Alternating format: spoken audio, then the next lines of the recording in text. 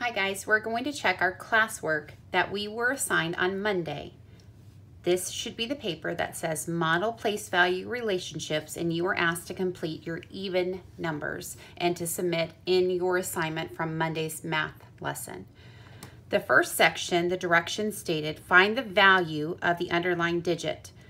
In our lesson, we should know that the importance of knowing the word value will change how we need to actually provide our answers. So when we see the word value, we need to remember that word means we're asked how much something is worth. So for the first one, for number 2, we had the number 43,782. The 7 is underlined, so we have to look at the value of the 7 in the place value which it sits. So it's in the hundreds place. So we say this is 700, or it's worth, or the value is 700 in that number. For number 4, the number originally was 49,254. The 9 is underlined, so the worth of the 9 in the thousands place is 9,000. For number 6, the number is 673,512. The 5 is underlined, so the 5 is in the hundreds place, so the value is 500.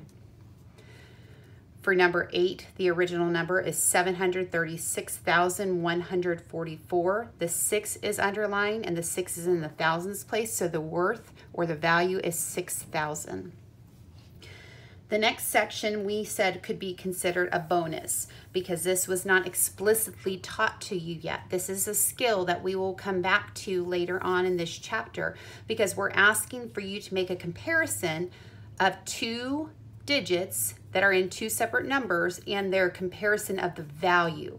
So we have to look at the two numbers that were provided. So when we are going to learn how to do this, we're going to stack our numbers so we can make sure that our place values line up exactly the same, and we keep the same digit as originally underlined so we can make the comparison. When we make a comparison, we are going to look at the greater underlined value moving to the smaller. So we talk about going from one place value to the next, so we consider this called a jump. So we're jumping from the thousands place and comparing it to a hundreds place. So when we look at one jump, that's going to signal how much is the times worth. When we started this chapter, we talked about the difference in place value is in increments of 10. So if we considered one jump to be worth a 10, we can fill in the comparison first. The second thing we are going to fill in is the original numbers in the same order. So the value of the 2n, and the first number was 2,783, is 10 times the value of the 2 in the, and then we write the second number. So 7,283. The second problem for the bonus is doing the same work. We take the first number, we rewrite it, keeping the same digit underlined. Then we stack the second number right underneath, lining up the place values, keeping the same one underneath.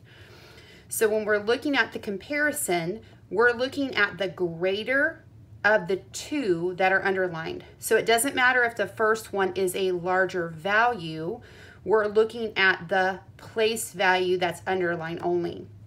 So if we're looking at the bottom number first, we're looking at going from the tens place to the ones place. So we're going to make one jump in comparison, and whatever number is the place I started from, which is in the tens place, this is the number I write first. So 26,475 because it had the larger value of the 7, and I still write one jump, means it's worth a 10 because it's moving over one jump is 10, and then I write the first number, but this is going to be placed second because the 7 is in the smaller of the place values. So this is just a preview of a skill that we're going to be reviewing and learning in more detail. The next part is asking us to use problem solving and using the table for questions 13 and 14. You were only asked to complete question 14.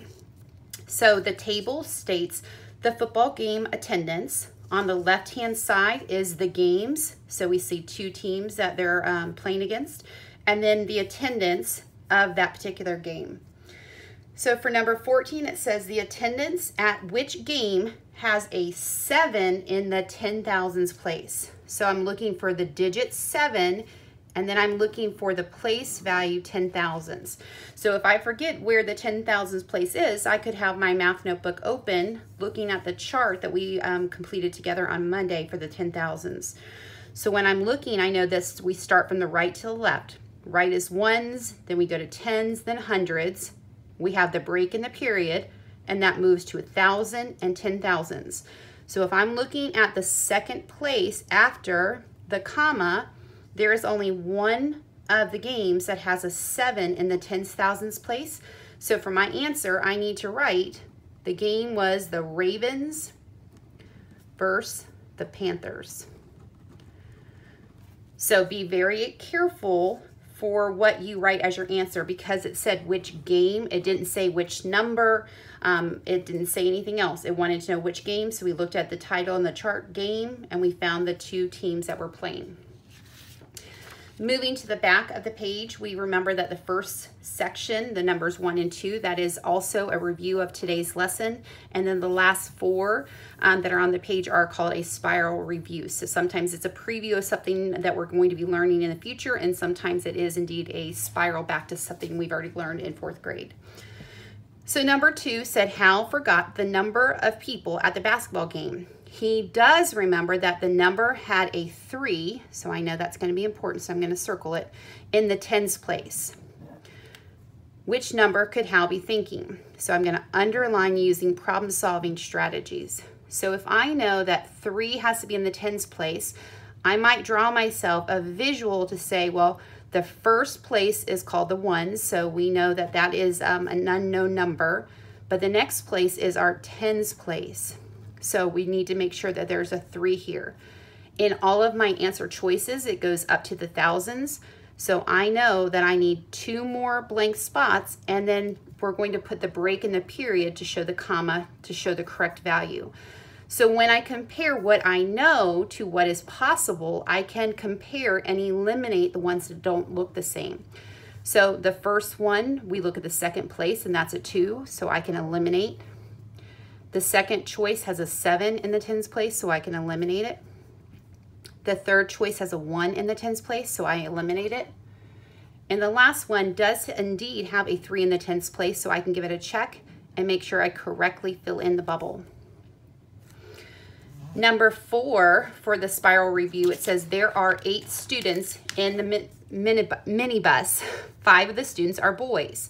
So if I know there's 8, we could even draw 8 spots. So 1, 2, 3, 4, 5, 6, 7, 8. So this is important information. 5 of them are boys, so I can put a B for boy. So 1, 2, 3, 4, 5. So 5 are boys. What fraction of the bus are boys? Well, then that tells me that I can fill in the remaining just to have a visual of who indeed is on the bus. So if we know we have 1, 2, 3, 4, 5 parts, so 5 people out of a possible 8, we need to think about our fraction setup. The first number, the top number, is our numerator or parts to a whole, and the bottom number, the denominator, is how many are in the whole. So if there's 8 students on the bus, 5 are boys, we have the fraction 5/8. So once again, we can eliminate. The first one does not have the correct numerator. The second one is in fact identical to our answer, but we always want to compare the rest. So the next one is 5/5, which would mean the whole bus was boys. And the last one is 8/8, and that would mean the whole bus was boys. And that is not the case. So we should be able to fill in B 5/8. The last problem on our spiral review says Jeremy drew a polygon. So I know polygon is something that we are talking about in geometry with 4 right angles. So 4 tells me this is going to be a quadrilateral. So I'm just going to abbreviate quad. Right angles. So this is a description. 4 right angles and 4 sides.